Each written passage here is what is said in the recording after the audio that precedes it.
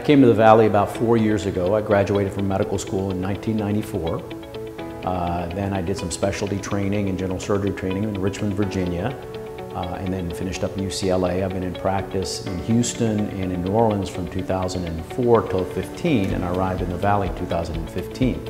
I became interested in general surgery actually as a child. I grew up in a small town, and the general surgeon there was a family friend, so I kind of shadowed him around. I got into training and did general surgery training like everybody else before doing specialty training.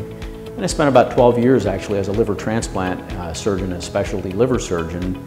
But then I kind of got burned out of that kind of pace of living, and when an opportunity arose in the Valley through a recruiter and through my professional relationship with a partner of mine, currently Dr. Farias, I made my way down to the Valley. So my practice, like most general surgeons, is a lot of bread and butter general surgery.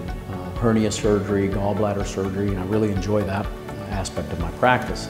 But I have specific interests in certain areas. Cancer surgery for breast cancer, for colorectal cancer, for liver, pancreas, bile duct, and gallbladder cancer.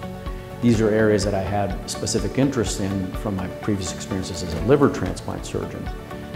So patients with pancreas cancer, for example, don't have many opportunities in the Valley.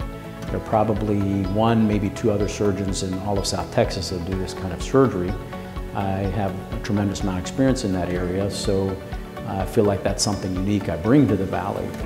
The other area that I focus on is dialysis access surgery. So these are patients who have dialysis access needs. They're on dialysis 3 days a week, so they need access to keep their dialysis machines running. And so I perform surgery on them and help maintain those access sites for the duration of their time on dialysis. I think one of the unique things that we offer is really a rapid turnaround time. I think the expediency of care is important because patients come here and they want their problem fixed. That's what they come to a surgeon for. They don't come to talk to us necessarily about their problem. They want it fixed, and that's what we aim to do.